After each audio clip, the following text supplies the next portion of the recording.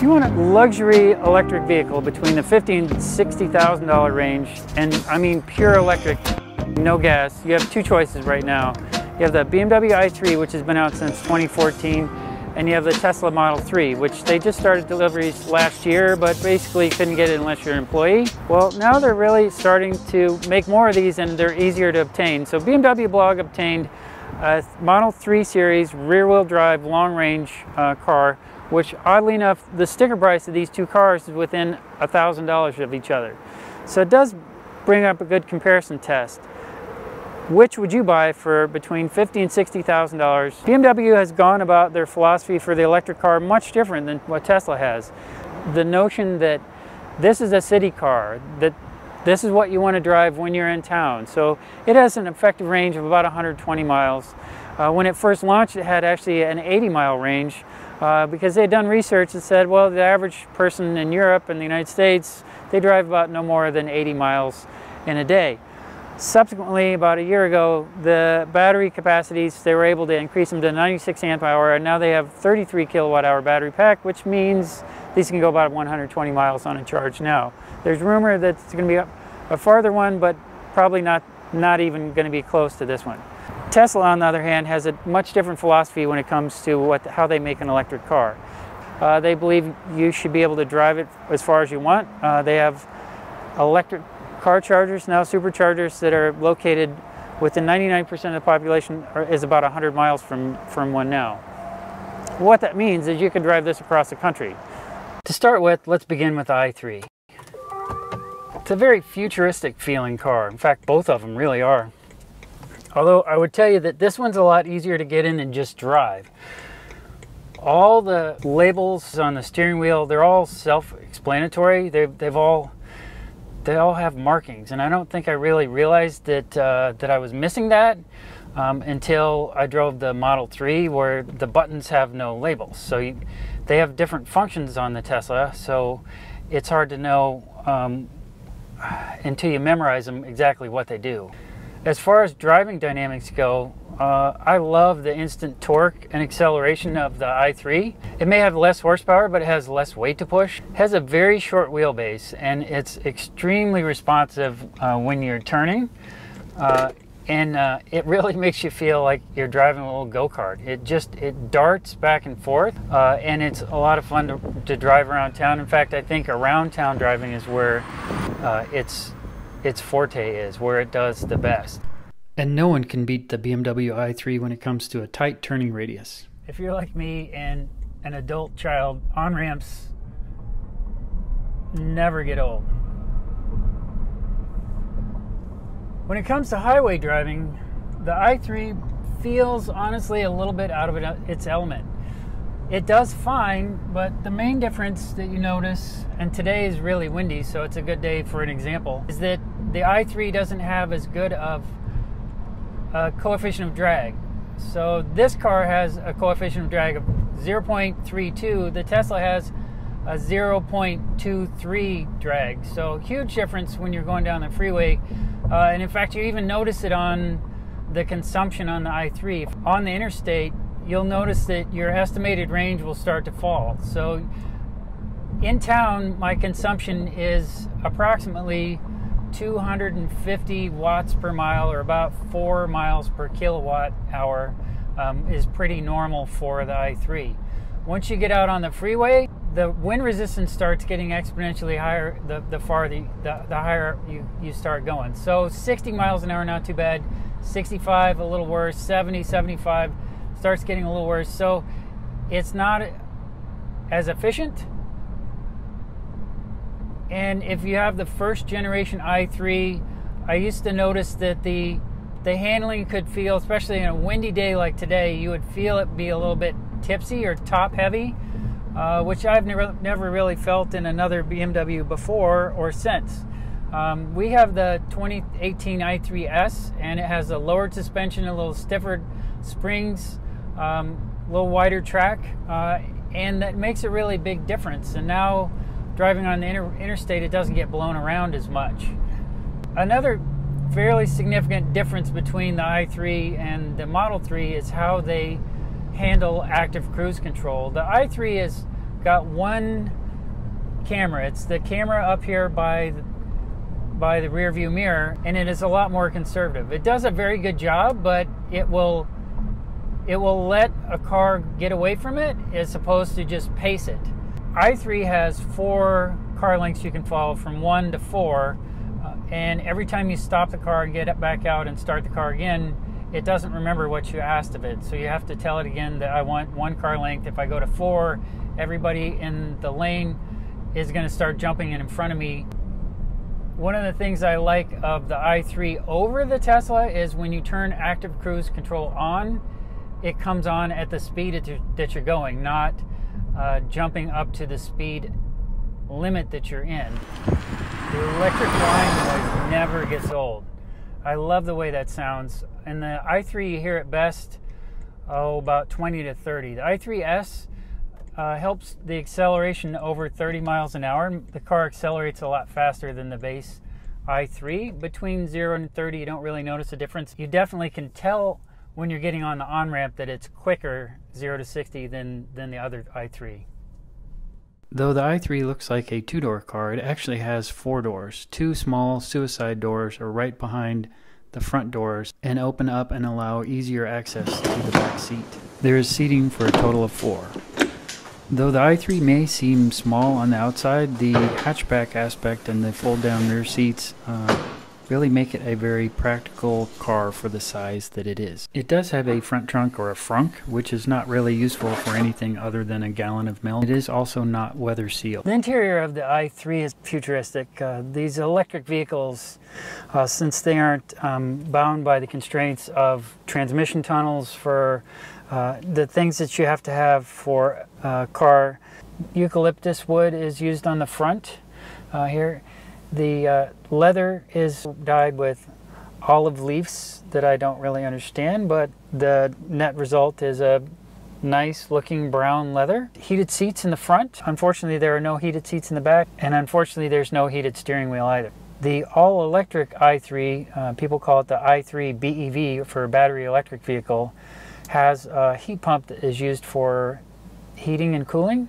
Incredibly efficient. I've driven this car down into about 5 degrees Fahrenheit, and this is the second BMW i3 I've owned. And it's a wonderful daily use vehicle. Come home, plug it in like your cell phone, wake up, you leave with full charge. Now with the increased battery pack of the 33 kilowatt hour, 120 miles is about what you can expect. I almost never go over that in a single day. So BMW is right in terms of that's what you need to do in your average day. One of the really cool things about the BMW i3 is the lighting at night is super cool on the inside. When you come up and you unlock it, there's a blue hue. In 2018, BMW updated the head unit to have the latest iteration of iDrive and Apple CarPlay, which was a $300 option. And I find that the BMW is much better at the integration with the phone in terms of being able to play playlists or find music, as opposed to the Tesla where you have to grab the phone and then physically start the playlist on the phone. Through this button on the center console, you can change the car from Sport to Comfort to EcoPro to EcoPro Plus. I generally tend to leave it in Comfort, as changing these doesn't really change the amount of horsepower the car has or the amount of energy that's in the battery. The Sport option, however, is unique to the i3S. It does make it more eager to take off when you step on the throttle. However, it doesn't really add any horsepower to the car. The first time you get to drive a Model 3, I guarantee you're not going to forget it. You're handed what looks like a small credit card, and you can go tap it up just below the camera in the B-pillar. This will then unlock the car, and then you place the same card just behind the cup holders right in front of the armrest, and then step on the brake. That's all there is to it. The other alternative is to have an app and pair the app to the car, and then you don't need the card. As far as driving dynamics go, this actually reminds me a lot of a 3 Series sedan from probably at least one generation ago, the E90 chassis. You can feel that this is rear-engined and that it has just power to the rear wheels, so it kind of sits down as you accelerate. Has really good weight balance. On the freeway, I think the Model 3 handles better. On the lower speed, I'm not sure. Both the The i3S and the Model 3 handle extremely well at low speed. Like, I really want to take them out and autocross them, but I just have to get both cars to an event and then give it a shot. So to engage autopilot, just double tap down, and then it will set the speed that you want.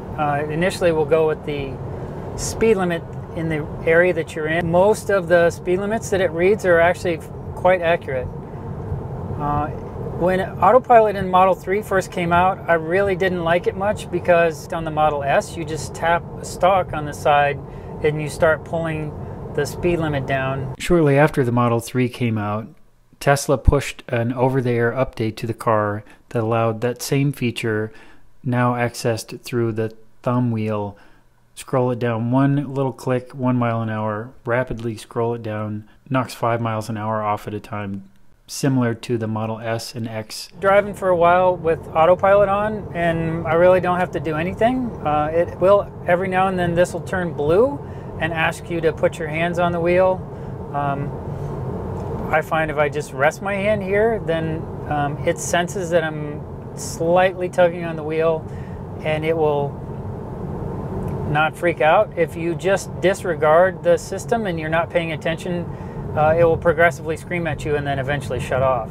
You can tell it's on when you have the blue on both the speedometer, and here you go, you have apply light force, then you'll start getting a blue up here, and then in a second you'll hear an auditory alarm also.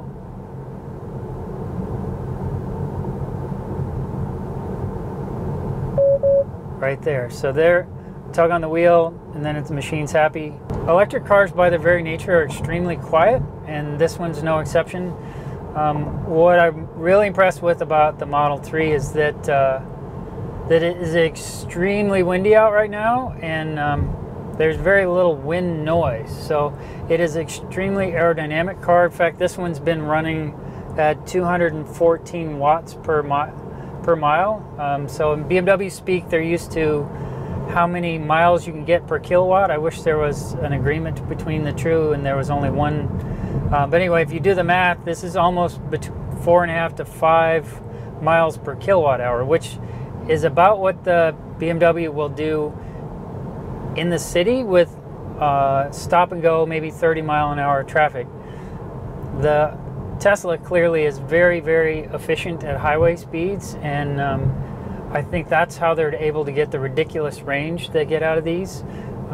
This one's rated for, this is a rear-wheel drive version, it's rated for 310 miles. Overall though, this, comparing Autopilot, I guess they call this Autopilot 2.5 to Autopilot 1, there's a lot less meandering back and forth on the steering wheel. The steering wheel is just dead nuts on. So now I'm going to hit the automatic lane change, and it's changing the lane on its own, and then going to speed up. Another thing I like about the Autopilot is it will let you set the distance between cars. So if I want the distance between the car in front of me to be closer, I click this. If I want it to be farther, I click it farther away. You can go between 1 and, well, what does it go? Between 1 and 7 car lengths. The amount of space. The only problem with putting 7 car lengths in front of you is then people start serially jumping in front of you, and so I usually leave it about 2, between 1 and 2. Really following traffic at 58 miles an hour, even though it's set at 65, it will follow the car in front of you. Another complex curve, steering wheel's turning, slowed the car down to 41 to make the corner, which is pretty cool because there's no way you could take that corner at 65. The Tesla does have blind spot detection. You know, I wish it were in the mirrors on the side, but it's actually in here. So you can see it.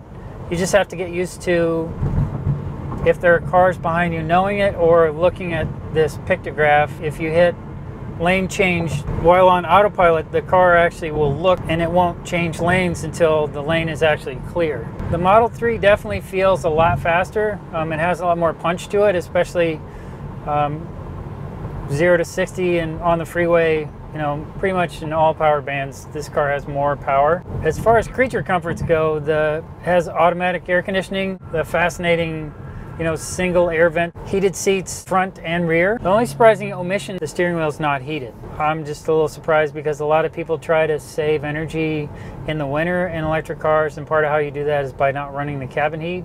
And if you have a heated seat and a heated steering wheel, you need less ambient air temperature. For reference, the i3 does not have a heated steering wheel either. Both big omissions in my book with an electric car.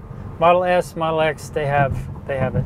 Summon is useful to help move the car forward or backward if you realize that you need to pull it back farther when you've gotten out, or if you have a tight parking space. The Tesla superchargers for the Model 3 are actually capable of charging the Model 3 at rates of up to 120 kilowatts. This absolutely crushes the i3's DC charging rate, which peaks out at about 50. The Tesla supercharging network is also within approximately 150 miles of 99% of the US population. The Model 3 is a very practical car. It seats 5. It has a front and rear trunk. The frunk is actually much more usable than the i3's 1 gallon size. The rear trunk is got fold down seats, but it does lack the hatchback aspect of the i3 and the Model S. Cabin is really cool. It's very futuristic with just this big head unit here that that is kind of polarizing. Some people like it and some people don't. It definitely takes a little bit to get used to. The dash is extremely sleek and modern. There's just one massive air vent where you can change the direction of flows through some buttons on the dash. You can drag the air flow around, you can split it. It's unlike anything I've ever seen in an automobile. And you can actually say that quite a bit about this car. The one large display here does take some getting used to. Most people are used to having an odometer here, but you know, if you've driven a BMW Mini Cooper, the odometer is in the center. Same with the Z8 a long time ago, and some other cars have had that. So it's not that far out of it to not have a gauge cluster right in front of the steering wheel. What is different though is this steering wheel and these two buttons. These two buttons, you end up doing a lot of different things with the buttons, and it takes a little bit of time to learn exactly what they do, and they change depending upon what menu you're in. Obviously most of this you can't really do while you're driving because it gets kind of complex, especially if you're not used to it. So to change the mirrors, you have to hit the little car icon, and then from the car icon you select the mirror icon, and then you touch the button and it'll let you move the mirrors left or right. When you want the right one, you still use the left thumb wheel. As far as fit and finish goes, the interior quality of this car has been great. I haven't heard any squeaks or rattles. All the doors shut with a nice solid thunk. When you're driving an electric car, if there's issues, you're going to hear them because it's so quiet. You would hear rattles in the car, for example. I haven't heard any in this car. One of the things I like about the Model 3 over the Model S and X is that you have door pockets. You have nice interior cabin lighting. Oddly enough, I think the stereo sounds a lot better in the Model 3 than the Model S. I'm not sure why that is, but it definitely sounds almost like you're in a concert hall. So I want to show you what the bottom of the Model 3 looks like, and as you can imagine, it is fairly aerodynamic, and if that's what you would imagine, you would not be disappointed. This thing is ridiculous how smooth the bottom is. I mean, it is, crazy. It's one of the smoothest underbodies of any car that I've seen. Absolutely slick all the way from one end to the other. Where the battery lives is under that big huge panel there. Now the underside of the BMW i3 is very similar to the Tesla in terms of this large spot right here is the battery pack. The only difference is in the BMW i3 they have a version where you can cram a 2-cylinder gasoline motor, and that would go right up in there. In the case of the i3 you can actually see the motor right up in there, and the Tesla you have no chance of seeing that. So the airflow for the Tesla underneath the body of the car is going to be much better than this. Although this is not bad, this is certainly way better than any kind of internal combustion engine car. EVs, as time moves on, it's like if you look at generations of cell phones, electric vehicles continue to progress as time moves on. And in 2014, this really was cutting edge, and BMW has incrementally improved it. They had a big update at the beginning of this year, and last year they increased the battery capacity, but they really haven't done much. And in fact, BMW says they're kind of done with this car and that they're not going to make another one, and that bothers me because this is actually our second one, and we put over 46,000 miles on i3s, on the pure electric i3s, but this is the future of the EV.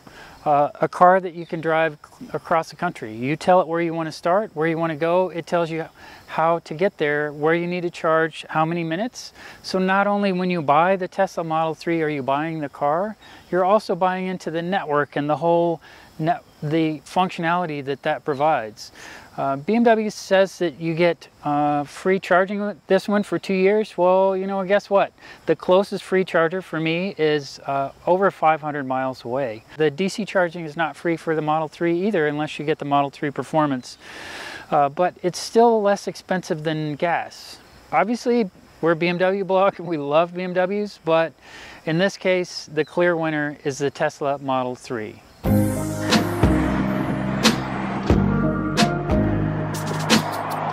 Meet the best-selling luxury vehicle on the market. That's luxury vehicle, meaning not just cars, but SUVs and crossovers too.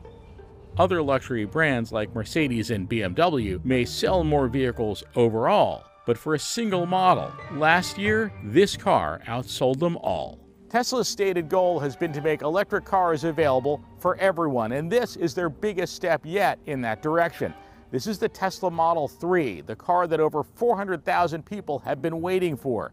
That's how many have put down a $1,000 deposit to buy one. Whether or not this car does what Tesla wants it to do, well, that depends on its design, its performance, its technology, and its price. Now here's a buzzkill for you. This car does not cost $35,000. The one I'm driving costs $56,000. So I'm doing the mental math of subtracting out 21 grand worth of stuff, including this nice wood trim, the sunroof over my head, and the big battery pack and the extra performance that brings, to decide, without all that, would this still be worth $35,000? And with all that, is it really worth $56,000? Well, let's take it for a drive and find out. There's no crazy fast, ludicrous mode on the Model 3, but it's still as quick as some of the best performance sedans around. The ride quality might not be quite what you expect for 56 grand, but what you do get is all the power you expect from a Tesla. Electric drive has its advantages. The Model 3's design is smooth, simple, elegant. Inside and out, there's nothing unnecessary. Like, for instance, gauges, or mirror switches, or vent controls. It seems to me Tesla's impulse to techify everything has turned simplicity into a problem. What there is this screen. It's everything. It's your speedometer, all your gauges, and pretty much it controls almost everything on the car. On the one hand, it's kind of cool, and I applaud Tesla for taking a design risk here. As gauges, it works fine. Having my speedometer over here doesn't bother me in the least. It works great. But having to control everything on the car pretty much through this screen is annoying as hell. The Model 3's built-in navigation is great. It's easy to use and easy to read. But is it enough to make me want to drive this every day? First time I drove a Tesla Model S, my mind was blown because that car was better than anything you could buy for that money, gasoline or electric. With the Tesla Model 3, I don't quite feel the same way. This is a good car, but it's one that's going to sell to people who really want to buy a Tesla. What I was hoping for was something that would finally make an electric car at this price a no-brainer.